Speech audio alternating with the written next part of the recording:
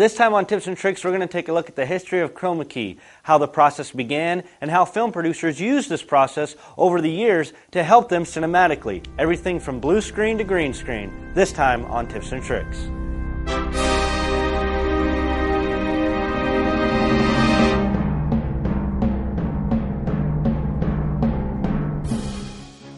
The history of chroma keying is based on the need to have the control and convenience of shooting on a set married with the beauty of shooting on location.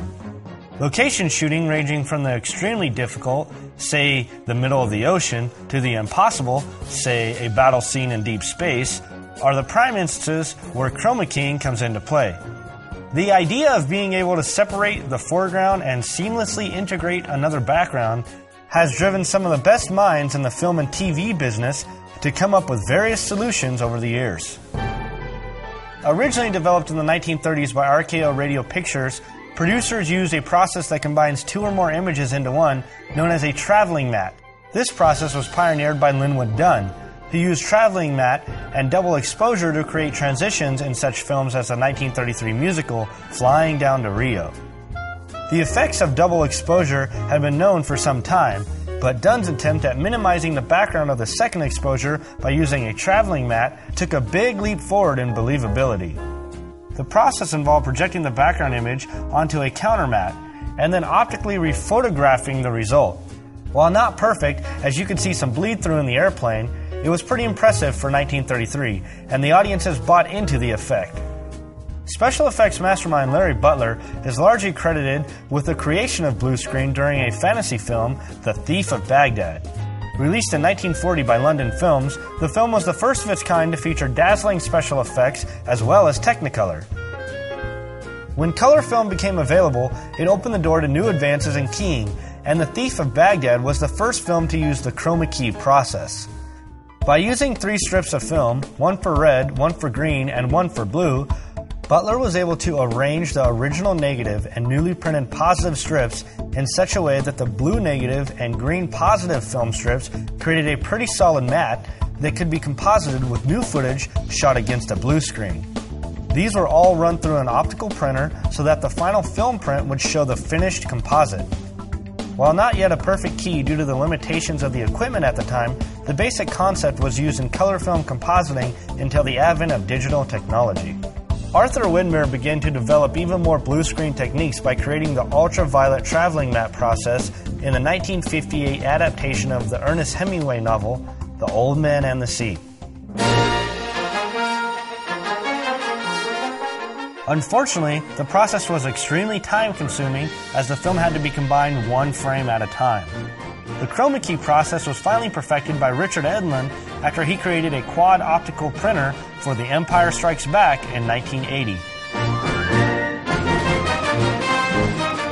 The quad optical printer was the key to taking a rough analog process, making it easier and much more accurate with better results for the final shot. 2 projectors, a film camera, and a beam splitter combined the images together one frame at a time. This part of the process had to be very carefully controlled to ensure the absence of black lines. During the 1980s, mini computers were used to control the optical printer to get it just right.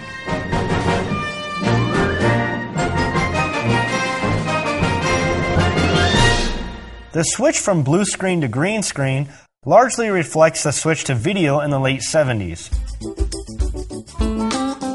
Although blue screen is very complementary to human skin tone and better with film due to the blue emulsion layer film strips contain, green screen became the favorite in the video world because digital cameras retain more detail in the green color channel.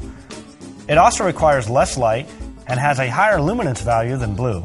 In the past decade, the use of green has become more dominant in video special effects. Also, the green background is favored over blue for outdoor shooting where the blue sky might appear in the frame and could accidentally be replaced in the process. CGI, or computer-generated imagery, is now used for the majority of Hollywood releases. The principle is the same as working with a green screen, the only difference being the backgrounds are constructed on a computer instead of shooting an existing location. The effort that generations of filmmakers poured into special equipment and techniques in order to pull a good key was intense and difficult, requiring both artistic sense and a technical mastery of the media. So the next time you shoot some green screen footage and simply click the chroma key effect with your mouse, spare a thought for those uncelebrated men behind the scenes who made the whole process possible. As you can see, green screen is still very popular and very useful in video today. In our next segments, we're going to take a look at some simple tips and tricks on how you could use this effect to make your videos.